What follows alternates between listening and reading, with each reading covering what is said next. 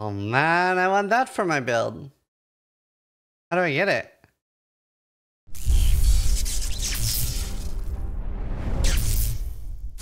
Hi, Zizaran here, and today I wanted to make a video about target farming in Diablo 4, and does it need target farming? So if you were making a build in Diablo 4 and planning out what you wanted, you might have run into one or two issues. Maybe there were some legendary aspects that you couldn't get, or maybe your build needed a unique item, a big problem that druids are running into right now.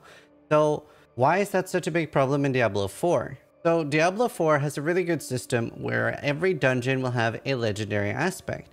However, not every aspect is in the dungeon, like some of them are drop only, and then you have some builds that really want some drop only uniques, and you don't really have anything you can do to get uniques in particular, because you can't gamble uniques with obols, so the only thing you can do is do the Helltide farming and hope that you get a unique.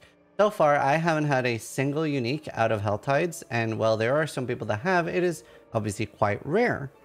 And with the obol gambling, they did think about whether you should be able to get uniques from it, but you can't, apparently. So that leaves very little target farming in Diablo 4. So some target farming that is there are elites. Like for example, there is a crossbow that's really good. They'll drop at like 840 item power. The problem with the 840 item power things that drop from the rares is that they also have only 3 stats and they are preset, right? They aren't like completely random. So these often end up being just starter items, and while they are target farmable and really, really good and can start your build off to a good start when you're starting World Tier 4, a lot of people are missing even basic target farming like in Diablo 2. So in Diablo 2, you had things that you could do repeatedly. For example, you could do Chaos Sanctuary or Travancore for high runes. You had Mephisto had like a pool of uniques that you could drop. And then you had, while there were things that could drop anywhere, if you spend 1 or 2 days farming Nightmare and Dariel, you had a pretty big chance of dropping a Stone of Jordan. I myself have farmed probably somewhere like 30 to 50 Stone of Jordans, and most of those were from Nightmare and Dariel. Oh, I got a soy! Oh my god! I have one IRL! Oh my god, dude! And the way that works in Diablo 2 is that all the loot tables are public, so something might only have like a small percentage chance higher, and it usually works in the form of that there are other things that can't drop from this boss, and thus limiting the loot table. Now, Diablo 4 has very little of that so far, at least as far as we know. And there are other ways to solve this.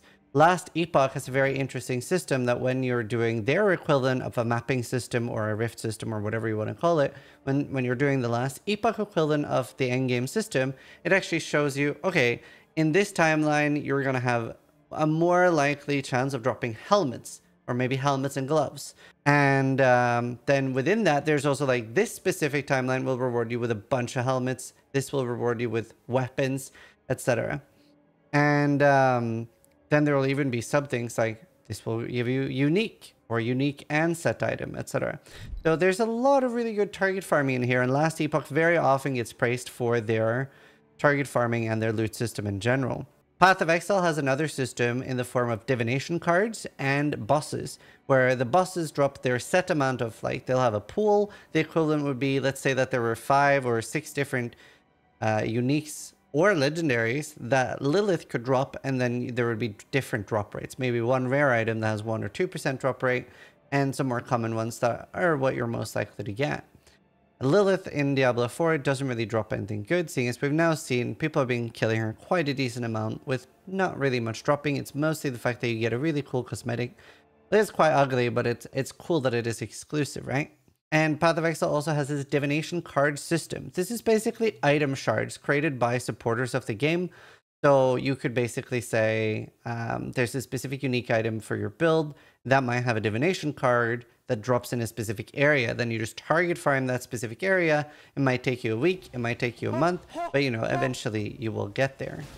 Oh, it's done. It's over.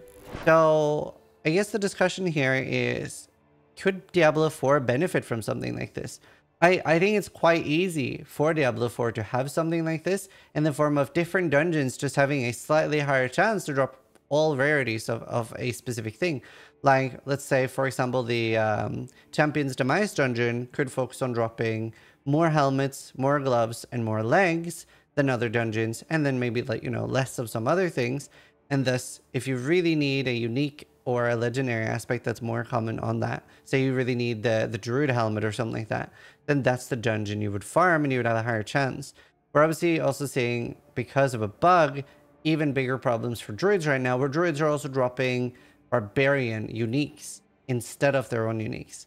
So that's frustrating for a lot of Druids that are trying to get the items they need. We've had a lot of Druids. One guy in my chat said he was level 92 and he's only been doing Nightmare Sigils, which have a slightly higher chance. Obviously, at the end of the dungeon, you can get uniques and stuff as a reward, and he still doesn't have the Druid unique he wants.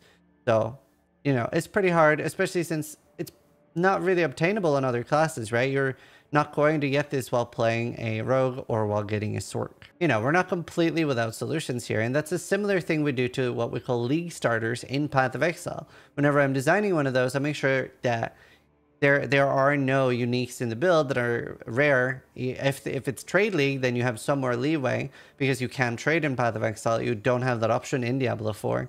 At least for legendary aspects and uniques, you can still trade for rare items, but that's obviously not entirely build enabling. And you might have seen a lot of people have been putting, oh, what helmet should I use in this build? Well, you should be using a Shako, which is, you know, pretty much unobtainable at this point. And there has been maybe 2 drops. So outside of Helltides and Obels, there's not much target farming in Diablo 4. And I wanted to make like an open-ended question. Would you like to see any form of target farming in Diablo 4, like a way to progress towards something that you need for a build? Maybe you've seen somebody do something really cool and you want to do the same.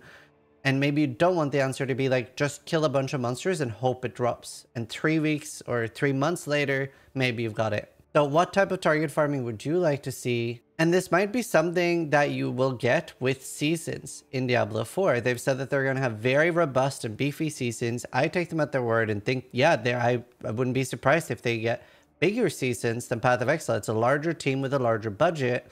It'd be really cool to see them really knock it out of the park in Season 1 and do something really large. Obviously, a lot of people have been very negative, joking about, ooh, maybe we'll get 2 treasure goblins. I don't think that'll be the case. I think we're going to see something really special, potentially even a lot larger than the Path of Exile leagues that we have seen. That's what I really want to see here.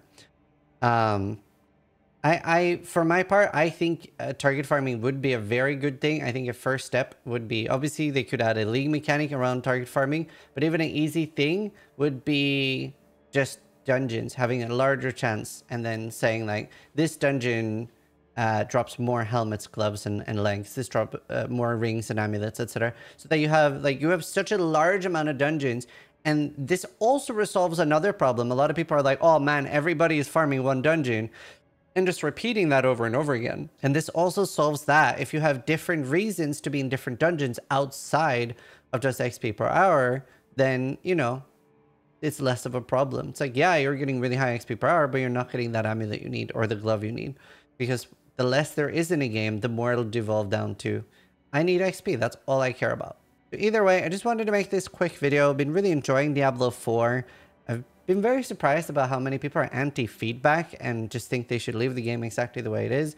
I obviously don't agree with that. I think every game that I've ever played could deal with feedback and grow and get better. Really excited for the future of Diablo 4, and I hope you guys are enjoying it and having a blast. Either way, thanks for watching. Sub if you liked the video, but more importantly, try to die less than I do.